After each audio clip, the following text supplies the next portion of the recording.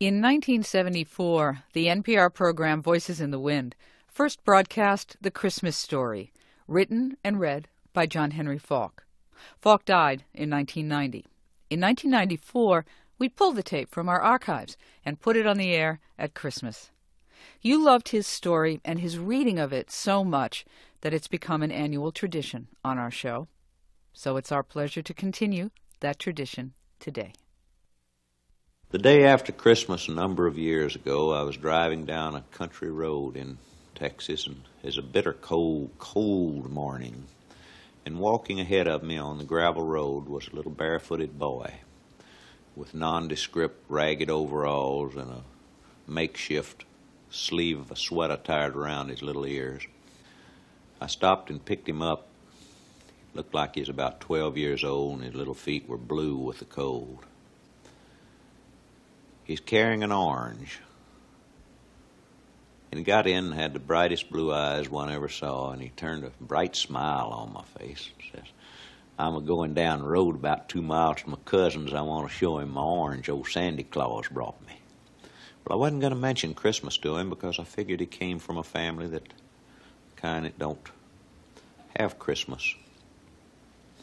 But he brought it up himself. He said, "Did old Santa Claus come to see you, mister?"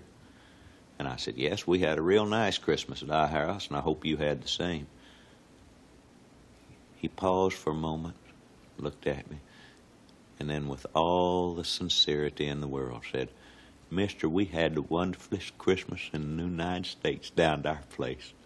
Lordy, it was the first one we ever had there. See, we never do have 'em out there much. Don't notice when Christmas time comes. We'd heard about it, but never did have one because, well, you know, it just, Papa says that old Santa Claus, Papa hoorahs a lot, said old Santa Claus was scared to bring his reindeer down into our section of the county because folks down there so hard up that they liable to catch one of his reindeer and butcher him for meat."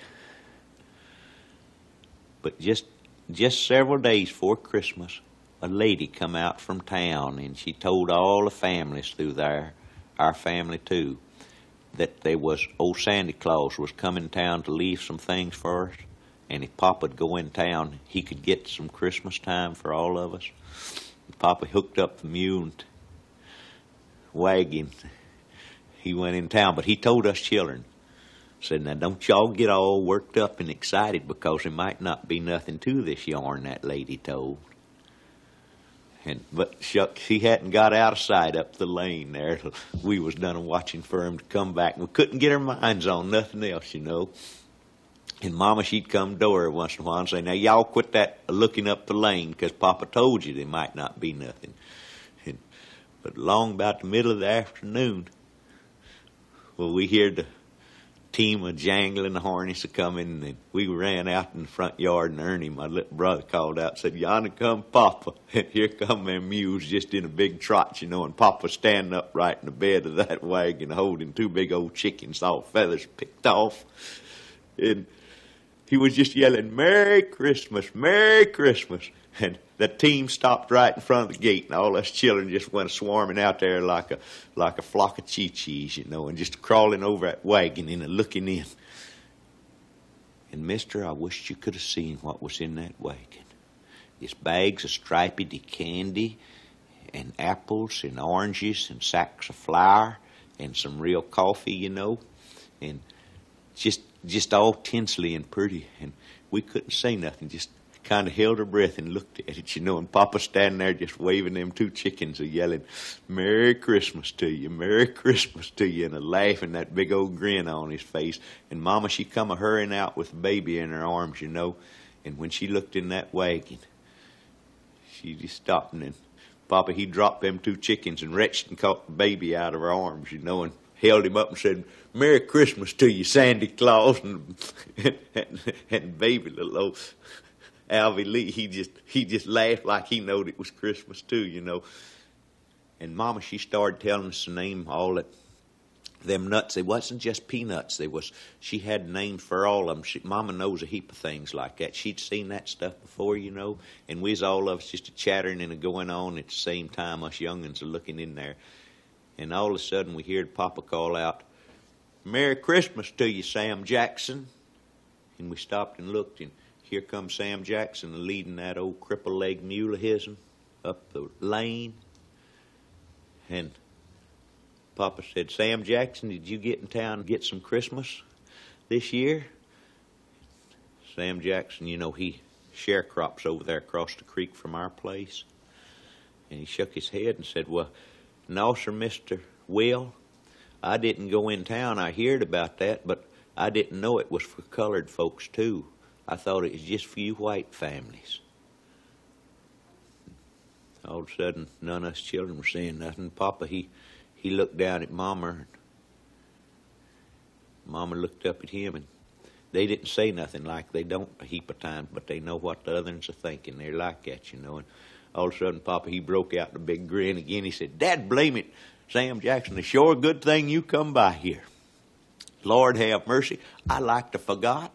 Old Santa Claus would have me in court if he'd heard about this. The last thing he asked me if I lived out here near you. Said he hadn't seen you around and said he wanted me to bring part of this out here to you and your family. Your woman and your children. Well, sir, Sam Jackson, he broke out in a big grin, and Papa said, I'll tell you what to do. You get your wife and children, and you come down here tomorrow morning. It's going to be Christmas time all day long. Come early and stay late. And Sam Jackson said, you reckon? And Mama called out to him and said, yes, and you tell your wife to be sure and bring some pots and pans, because we're going to have a heap of cooking to do, and I ain't sure I've got enough to take care of all of it. Well, sir, old Sam Jackson, he started off leading that mule up the lane in a full trot, you know, and he was heading home to get the word to his folks and his children, you know. And next morning, it just, you remember how it was yesterday morning? Just rosy red and looked like Christmas time. It's cold, but you didn't notice the cold, you know, and the sun just come up, just all rosy red. And us young'uns were all out of bed before daylight, seemed like, just running in the kitchen and smelling and looking. And it is all there, sure enough. And here comes Sam Jackson and his team and his wife and his 5 young'uns in there. And it's all looking over the edge, and we run out and yell, Merry Christmas, Merry Christmas. And Papa said, Christmas gift to you, Sam Jackson. Y'all come on in. And they come in, and Mama and Sister Jackson, they got in the kitchen, and they started cooking things up. And us young'uns started playing Christmas time. And it's a lot of fun, you know. We just play Christmas gift with one another and run around and around the house and just roll in the dirt, you know. And then we started playing go up to the kitchen door and smell. And we'd run up and smell inside that kitchen door where Mama and Sister Jackson was cooking at. And then we just die laughing and roll in the dirt, you know, and go chasing around and playing Christmas gift. And we played Christmas time till we just wore ourselves out. And Papa and Sam Jackson, they'd put a table up and put some sheets over it, some boards up over some sawhorses. And everybody had a place, even the baby. And Mama and Sister Jackson said, well, now it's ready. Come on in, we're going to have Christmas dinner. And I sit right next to Willie Jackson, you know, and he'd just roll his eyes at me, and I'd roll mine. We just died laughing, you know, and there was an apple and an orange and some stripedy candy at everybody's place. And that was just dessert, see. That wasn't the real Christmas dinner. Mama and them had done cooked that up, and they just had it spread up and down the table. And so Papa and Sam Jackson, they'd been sitting on the front porch, and they come in. Papa, he sit at one end of the table, and Sam Jackson sit at the other, and it was just a beautiful table like you never had seen. And I didn't know nothing could ever look like that and smell that good, you know.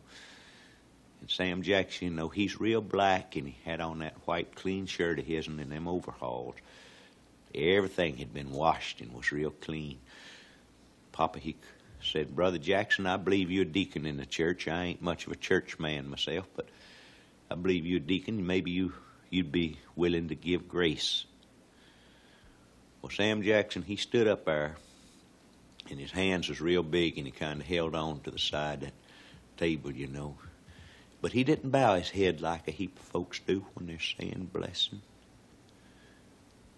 He just looked up and smiled. And he said, Lord, I hope you having as nice a Christmas up there with your angels as we have it down here, because it's sure is Christmas time down here. And I just wanted to say, Merry Christmas to you, Lord. Like I say, mister, I believe that was the wonderfulest Christmas in the United States of America.